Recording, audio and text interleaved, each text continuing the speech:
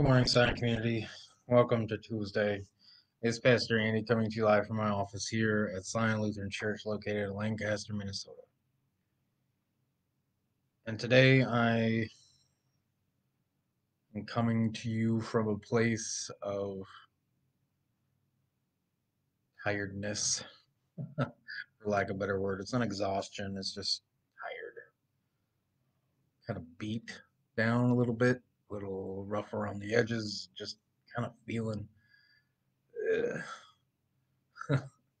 lack lack of any words. You get And I'm sure there are some of you out there who can resonate with that, which is great because misery loves company, I've been told.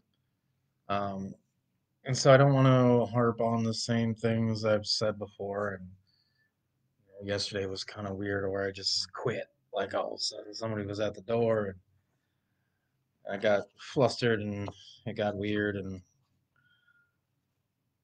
if you watched it, you know what I'm talking about.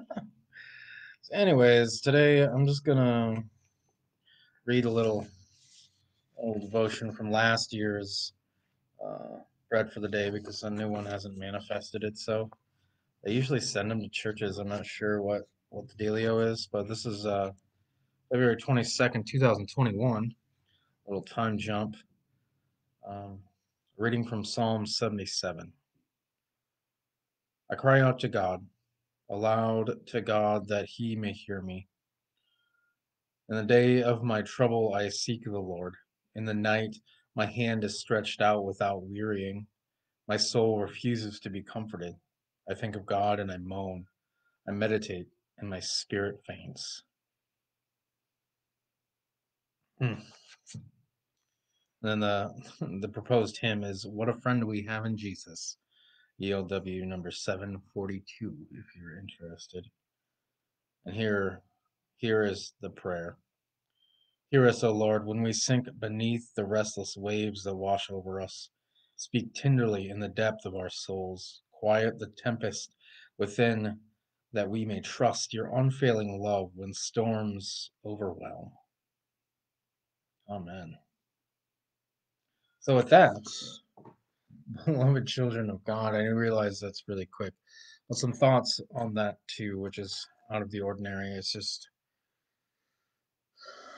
I was working on some devotions for the Lent community Lenten devotion that's being printed this morning.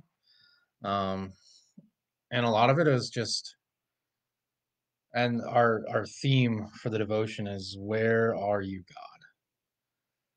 And it was kind of my idea. Kind of rolled with it, and it's really powerful this time of year in this place that I find myself in to ask the question, "Where are you, God?"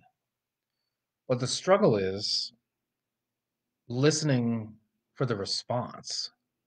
Because if we just lament, if we just cry out for help, for,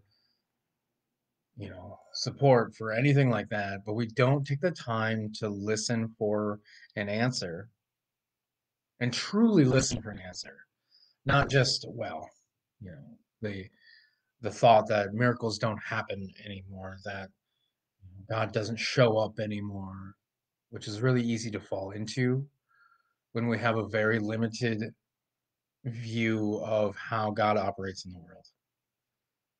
God shows up in ways that we don't always perceive as being God. It could be um, finding a penny on the sidewalk, heads up, and you tell yourself, "Ooh, lucky penny." Is that God? Getting the random phone call from a friend you haven't heard from in a long time, or an email from somebody, or an invitation to lunch, or a random, visit at the office. God shows up in people. God incarnate, God with us, God with us. Emmanuel, the Christmas story. God put on flesh to be intimately connected to each and every one of us. It's up to us to see it, to hear it, feel it.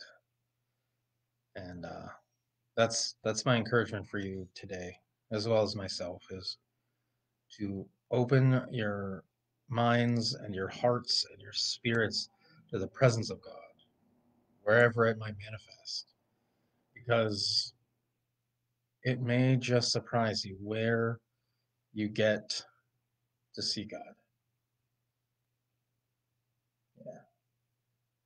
So be well.